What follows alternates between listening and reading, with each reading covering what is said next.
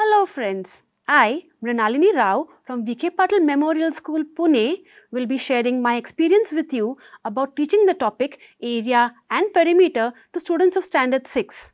I have realized that an activity-based approach helps them clear their concepts really very well. The main objective of my activity is to make students appreciate the fact that various shapes can have same area but different perimeters.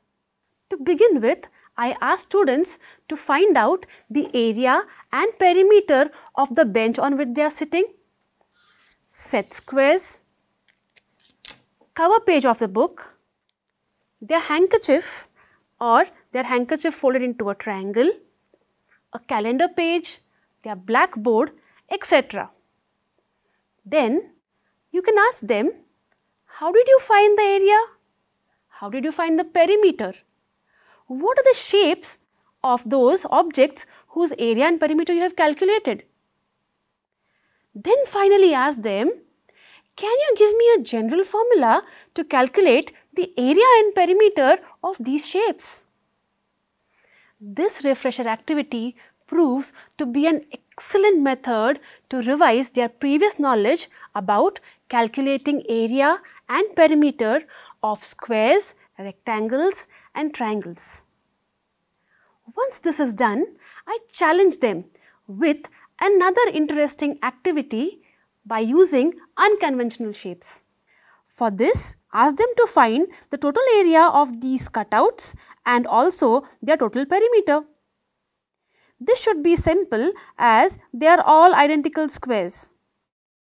Then ask them to carefully and neatly split one of the squares into two identical triangles. Now, all of them have 3 identical squares and 2 identical triangles, that is a total of 5 shapes. Ask them to find the total area of these 5 cutouts and also the total perimeter. Ask them to draw the shapes they have on the graph paper or checked paper and note down the value of total area and total perimeter in 2 separate columns. Now comes the fun part. Ask every pair to rearrange these 5 cutouts to create interesting shapes. Caution them that the cutouts should not overlap each other while creating the new shape. Now they will calculate the area and perimeter of their newly created shape. This would be their third recorded observation.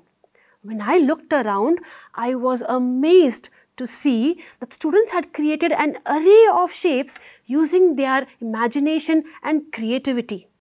I encourage few students to draw their interesting shapes on the blackboard. This triggers the imagination of other students. Next, I ask them to deconstruct their first shape and create a totally new shape. The total area and perimeter of this new shape will be their fourth recorded observation.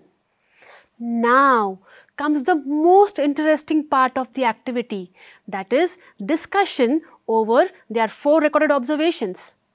They are thrilled to do this. You can find the spark in their eyes as they draw their own conclusions.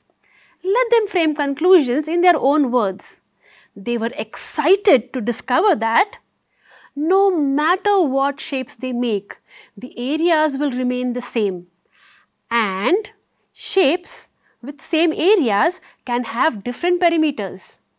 I also found that students continue to create new shapes and record their observations. To boost their enthusiasm, I gave them an assignment. I asked them to split one of the 3 squares into 2 identical rectangles and explore more shapes.